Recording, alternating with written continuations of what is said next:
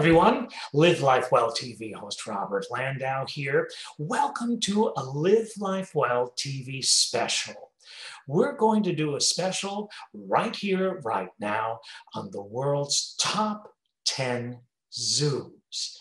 So let's start off with this. How prominent was going to the zoo in your childhood? And or how prominent was taking trips to the zoo when you were raising your kids? Or have you taken ever your grandkids or maybe even great grandkids to the zoo?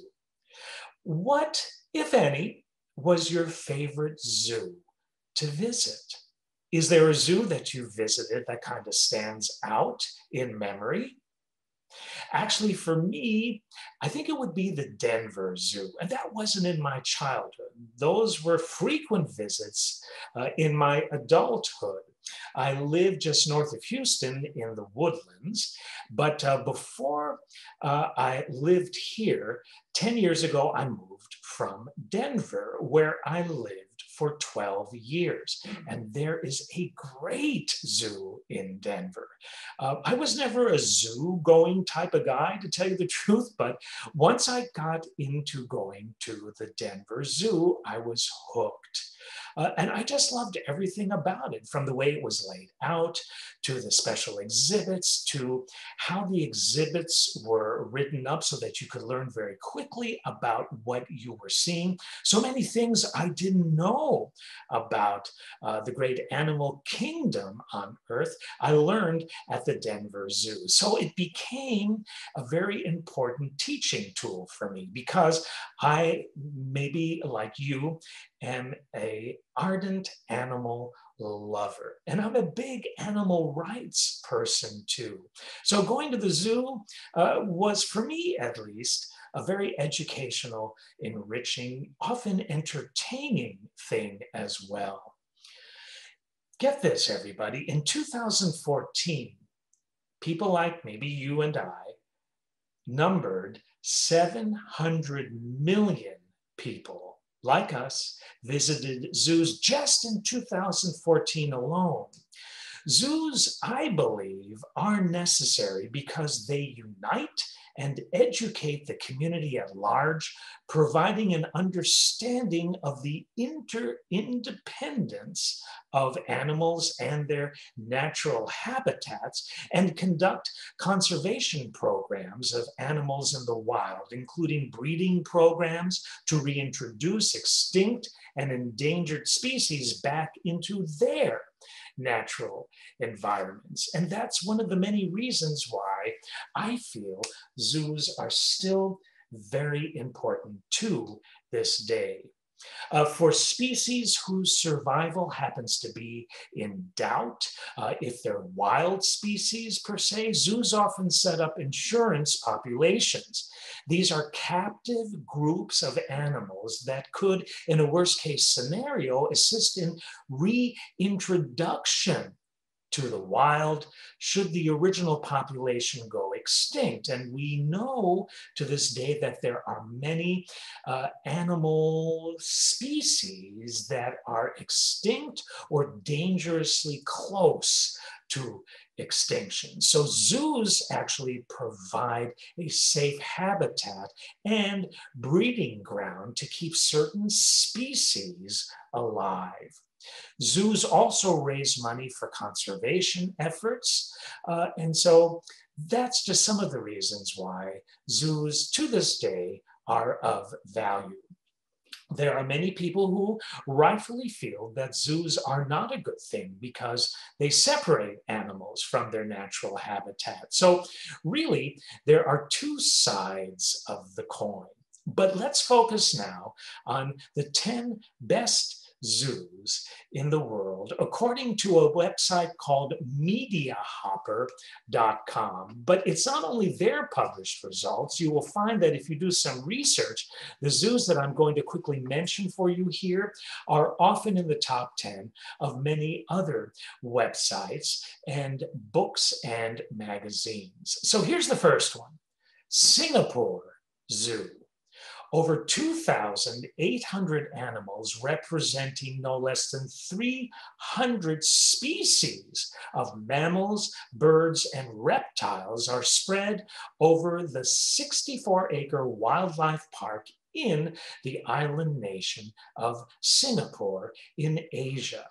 Unlike many other traditional zoos, the Singapore Zoo features open-air exhibits. And of course, that means no cages, carefully and lovingly recreated animal habitats so they feel very comfortable and at home, as well as the zoo featuring special viewing features such as elevated platforms, underwater galleries, glass observatories, and even deep moats that separates some more dangerous animals from viewers. This amazing zoo, the Singapore Zoo, also features regular shows and feedings that help visitors get acquainted with the animals that the Singapore Zoo features. With the cruise ships, many of you know that I was a cruise director for many years, would often call at Singapore. And one time I visited this amazing zoo and really have never forgotten it since. It's truly wonderful. Here's the second zoo in the 10 zoos of the world lineup, and it is the zoo in San Diego. Maybe you've had a chance to visit it. The world-famous century-old San Diego Zoo is home to such exotic creatures such as giant pandas, koalas, leopards, elephants, Chinese alligators, just to name a few. They're all divided between the zoo's 10 bioclimatic zones. Visitors can go from an Arctic tundra to a rainforest all in the same visit. The San Diego Zoo also offers a stunning, and I mean stunning, colorful, beautiful botanical garden of, get this, over 700,000 plants. Now that's a botanical garden. Visitors can also take something called the Skyfari aerial tram to get a better view of the total layout of the zoo, and of course see all the magnificent animals there from a higher bird's eye view perspective. Next up on our list is Sydney's Taronga Zoo. And I'm talking about the Sydney that's located in Australia. Located 12 miles from Sydney by ferry, the Taronga Zoo is a fully experiential Australian experience, giving the visitors a great introduction to some of the amazing wildlife that can be found in the Australian outback. Just ask Crocodile Dundee. You need to have a tour guide, though, during your visit, as you'll be able to spot giraffes, koalas, African elephants, Australian sea lions, Tasmanian devils, and over 300 other species. The zoo's shows offer an insightful look into the activities of seals and birds. Educational talks by many of the keepers there are wonderful, as well as a chance to get up close and nuzzle koalas. I haven't been there, but I've seen photos and videos of that. It is so much fun. And you can also get to feed giraffes. And if you want to, you can even meet a reptile or two, but that is totally up to you. Ah, what a ride. You can even stay a night or two at the zoo in one of their architecturally designed tents. Would you do that? Alongside, maybe you wouldn't, lions and snow leopards waking up at sunrise. You can also hear the roar of a lot of lions, hopefully nowhere near your architecturally designed tent. Yeah. Next up, we have the Tiergarten Schönbrunn Palace Zoo in Vienna, the oldest zoo in the world, was built in the turn of the century, and that was the turn of the 17th century on the grounds of the Schönbrunn Palace, a summer palace for royalty during the Habsburg dynasty. Apart from being a breeding ground for exotic creatures, the palace hosted the likes of Emperor Napoleon Bonaparte and, of course, Wolfgang Amadeus Mozart.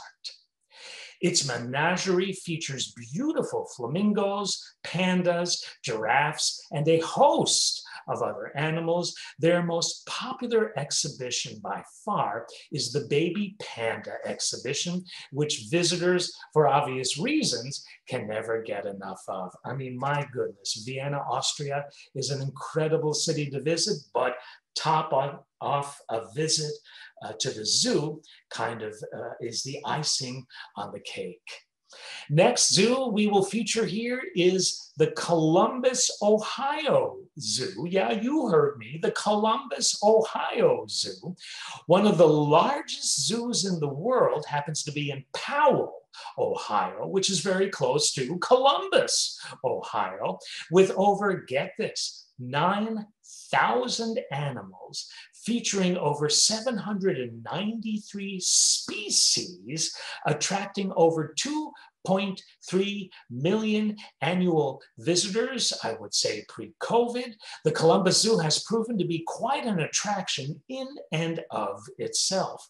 Not only that, but the world-renowned conservation facilities and fundraising programs help outside conservation efforts continue to thrive. And how about this? The Columbus Zoo also features thrilling rides, roller coasters, and if that isn't enough, it also features a fabulous water park, a true family destination that you probably can't get to see in just one day. But you don't have to stay in an architecturally designed tent alongside lions and such. Next up, we have the National Zoological Gardens of South Africa. The National Zoological Gardens of South Africa, also known as the Pretoria Zoo, was founded back in 1916 and has since grown to encompass 216 acres. Half of the zoo lies stretched over flat ground, while the other half of the zoo is hillside. Streaming between the two areas is the Apis River, but getting around is as simple as crossing the suspension bridges that are there and following miles of trails and walkways on foot, or you can rent a golf cart. There is a golf course nearby, or even catching a ride on the cable car to the upper section of the zoo as well. The journey through the zoo winds through exhibits featuring chimpanzees, various water birds, smaller primate, marmosets, tamarins, kangaroos, emus, red pandas, and wildlife only native to South African wildlife preserves and other areas. 9,000 individual animals of over 705 types of species all call this zoo in Pretoria, South Africa, their home. Next up, the Beijing Zoo. This zoo was established in 1906 during the Qing dynasty and has grown substantially from its relatively humble beginnings that once featured only 12 monkeys, 2 parrots, and a blind emu. Now, the Beijing Zoo features 950 species of animals housed on no less than 219 acres of land. The most popular exhibits in the Beijing Zoo are devoted to rare Chinese animals, most notably, of course, the giant pandas. Also on display are the South China tiger, Chinese alligators, and the Chinese great salamander, just to name a few. Visitors can stroll leisurely around the manicured flower gardens, large groves of trees, grasslands, streams, lotus pools, that's what I want to see, and small hills atop which sit beautifully on alongside 19th century Chinese pavilions and newer Chinese pavilions as well.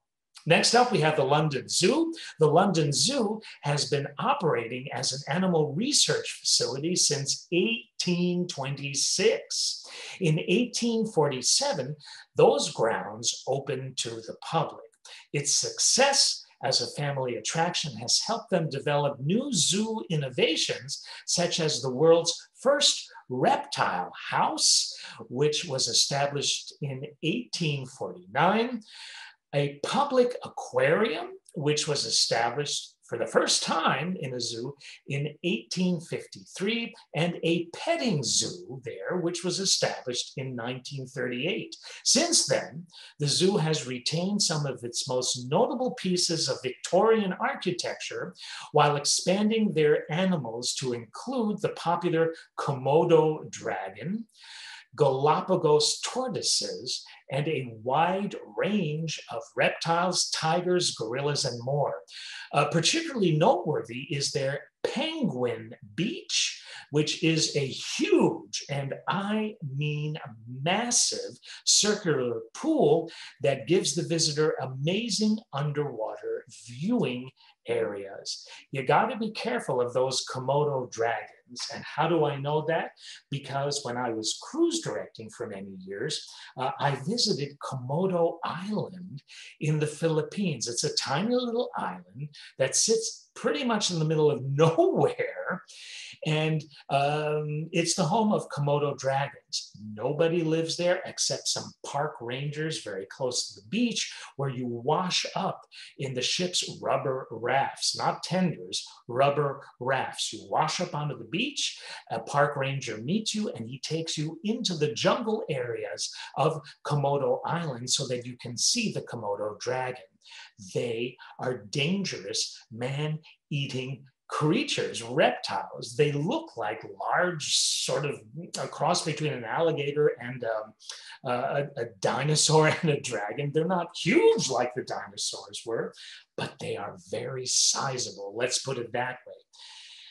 The only thing that protects you from a Komodo dragon, should it decide to approach you, which some have in the last number of years, is a long stick that the Komodo Island National Park Ranger has to protect himself and you from an oncoming Komodo dragon. And the hope is that the stick will push the Komodo dragon back. When I visited, were not attacked by any dragons, but a couple of them got pretty close, which was kind of scary. And of course, it was scarier because the park ranger ended up telling us that two males lost their lives doing the same thing we were doing, walking around Komodo Island. One of them was a Swiss tourist, probably 20 to 30 years ago, and another gentleman lost his life before that. So fascinating visit, but scary at the very same time. So if you happen to see a Komodo dragon, a really good place to see one would be at a zoo and not in the open with a long stick to hopefully protect you from getting eaten alive. Next up, we have the one and only Bronx Zoo. We just have a couple of more zoos to cover with you. The Bronx Zoo opened to the public in 1899, and in 1903, it became the first zoo in the Western Hemisphere to have snow leopards. During the course of the next century, the zoo would continue to expand into one of the world's largest zoos and a major innovator in wildlife preservation and wildlife education. The zoo boasts no less than 6,000 animals that can also be seen via a monorail. I have been to the Bronx Zoo a number of times and absolutely loved every visit. Next and last, we have the Berlin Zoo. This zoo happens to be the oldest zoo in Germany. It opened back in 1844, and with 1,500 species and no less than 9,500 animals, this zoo holds the most comprehensive collection of species in the world, and subsequently is one of the most visited zoos in all of Europe. It also houses the largest aquarium in the world with more than 250 tanks on display. Wow. With that said and done, I hope you enjoyed our brief visit to some of the best zoos in the world. 10 of them. But of course, there are many, many, many, many, many more. So, glad you were here for the journey. Thank you for joining us. This has been Robert Landau, Live Life Well TV host. God bless.